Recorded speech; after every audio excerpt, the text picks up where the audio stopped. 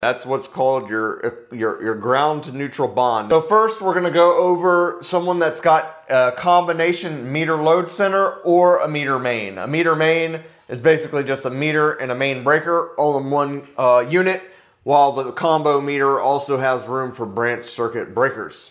So these are very common throughout the country, and so this is gonna be a common setup you have.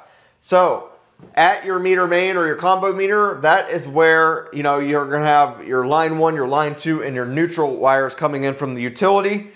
And then that is where your equipment grounding conductor and your neutral bus bar are bonded. That's what's called your ground to neutral bond. That happens in this combo meter because this meter is the first disconnecting means of the service.